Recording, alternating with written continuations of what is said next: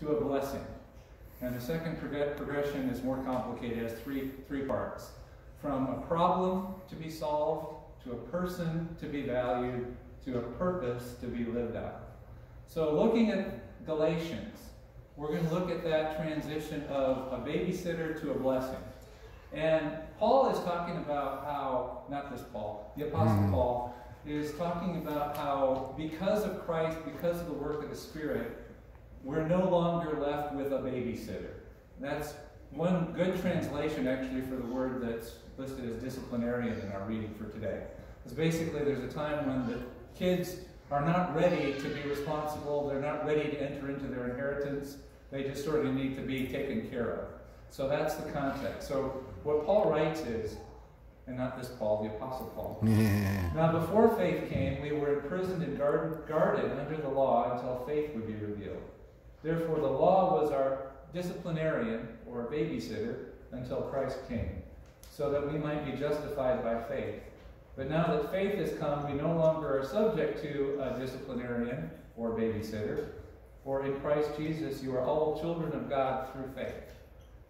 I think that word children might be confusing because we think of children needing babysitters, but actually that Greek has several different words for children at every stage of development. So this is the word huioi, which means sons, adult sons and daughters. Oh. So through Christ, we are no longer little children who need a babysitter, but through Christ we are now adult sons and daughters who have entered into the inheritance, who don't need a babysitter anymore, but we actually are ready for the blessing of our Father to join him in the family business of the kingdom of God. So Paul is saying that, yeah, maybe at the beginning of our walk we need a babysitter. We enter into the Christian life not knowing the difference between right and wrong. We tend to hurt ourselves, we tend to hurt each other, and maybe for a while we need to have that accountability, we need to have that exterior motivation of the law to tell us what to do. But as kids grow up, do kids eventually get to the place where they need to move from a babysitter to the blessing of their parents? Yeah, if they're being raised correctly. I know Nathan still needs a babysitter, but Andrew and Peter are doing okay. Just kidding. But basically the whole point is that early on, they're going to need some accountability. They're going to need someone from the outside telling them what to do. But the whole point of growing up is to get to the place where you develop your own character, your own discipline, your own love, your own sense of who you are, so that you'll still do the things that the law tells you to do, but you're not doing it because someone's forcing you to do it. You're doing it because that's who you are. So Paul is saying that in Christ, we are not someone who's going to need a babysitter our whole life, but we are people who will experience the heart of our Father, the mind of our Father. We will develop our own identity as sons and daughters of God.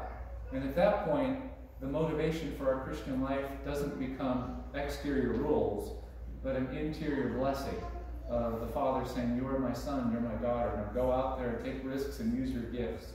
So just want to invite you to look at, where are you in that journey? Do you come to church for a babysitter to tell you what to do to keep you out of trouble? Or are you at a place where you are seeking to understand and experience the heart of the Father, the love of the Father, so that you're not needing a babysitter, but ultimately you want to become an adult in your faith, someone who actually is focused on, out of the love of the Father, being a blessing to the world, rather than just someone who needs to have a babysitter to get them out of trouble. So I invite you to see where you're at in that journey and invite Jesus to draw you further from that babysitter to blessing. The second is the reading from Luke, and this is the complicated three-part one. So we go from a problem to be solved, to a person to be valued, to a purpose to be lived out. So problem to person to purpose. And in the reading from Luke, we have Jesus and his disciples crossing over from Galilee, which is where they did most of their ministry, across the Sea of Galilee to the other side, to the land of the Gerasenes.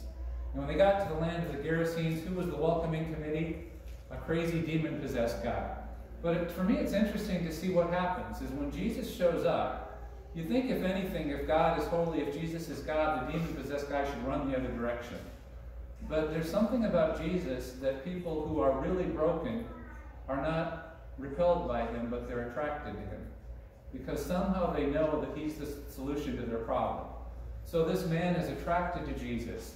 And this man has not been treated well by the people of the land of the Gerasenes. What was his role in society? He was the problem to be solved. He was the guy who needed to be kept away from the children and the cats and the dogs. He's the one that they needed to keep throwing clothes on. They needed to keep on chaining him up and locking him away. He was a problem to be solved until Jesus showed up. And when Jesus started to work in his life, did he remain a problem to be solved? No, Jesus had a whole different perspective. He was looking at this man and saying, you know what? These voices, they're not you. These compulsive activities, they're not you. This behavior, that's not you. Let's get rid of all that junk and discover who you are. So he casts all of these demonic, oppressive things out of the man. And then who's left in front of him? A problem to be solved? No, what's left in front of him is a purpose, a person to be valued. So, and this man is transformed because Jesus looks at him in a different way. As he sees Jesus looking at him, he's saying, you know what, I feel different. I don't feel like I've ever felt before. Because now I feel like a person, someone of value. And so it's tempting to just stay there. Okay, I'm no longer a problem to be solved. Now I'm a purpose to be valued. And now, Jesus, can I just go with you because life in this land hasn't been very good because they just see me as a problem? And what does Jesus say to the man? Okay, now you see yourself as a person rather than a problem. But the solution is not to just get away from everything. But the solution is now to be who you are, where you are. So now it's time to discover your purpose. Your purpose isn't just to come with me. Your purpose is to actually be where you are, to be a testimony to the people of your land. That whenever they look at you, they're going to be reminded of the power of God to change lives. And they're going to be invited to start seeing you not as a problem to be solved, but as a person to be valued. And it's going to make them wonder. So it's interesting because next time Jesus goes back to this territory, there's a whole crowd waiting to hear him. You think maybe this man was a pretty good missionary in his testimony of how Jesus had changed his life. So as you come to church, I invite you to be thinking, where are you in this journey? Are you a problem to be solved? Is that why you come to church every Sunday? Are you a person that's learning to be valued? Is that a reason you come to church every Sunday? Or are you discovering you have a purpose to be a blessing to others? Because all of those are part of the Christian journey. It's just we don't want to stay stuck in the problem to be solved. Because as we experience Jesus, as we experience the work of the Spirit, we're no longer a problem to be solved. We're a person of value who will discover that we have a purpose to live out in the world. So as the Gideons, just to pull this all together, as the Gideons are going around and praying for people and passing out God's word, I think sometimes we think, well, we've got to go to those heathen, pagan people because they need a babysitter to straighten them out because they're doing all these bad things. It's just that when that babysitter of the law gets revealed along with Jesus, it doesn't leave them with a babysitter. It invites them to someone who shows them that they're a son or a daughter. So that God's word brings us from, maybe at the beginning, these people that don't know Jesus need to have a babysitter tell them what to do. But the word just brings us into the place where we become adults who are transformed by the blessing and love of God, and not just the exterior motivation of the law.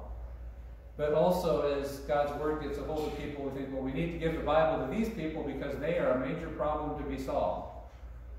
But the thing is that when the Jesus of the Bible gets access to someone, they don't stay a problem to be solved very long, because they start to experience the love of Jesus and they start to see that they're a person to be valued.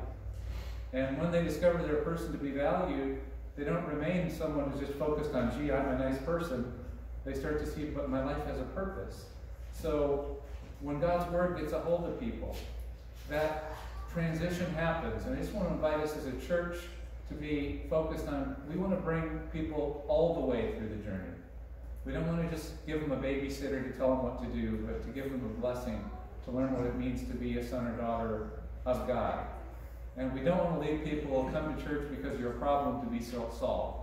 But we want to invite them to a Jesus who shows them who they are, a son or daughter of God, and shows them that their life is about more than just stopping being a problem, but it's about being a blessing, having purpose in the world. So my blessings to you today. If you need a babysitter, great, but don't stay there. And if you need to have someone fix you because of your problem, Jesus can do that. But that's not going to be your ongoing identity. Amen. Amen.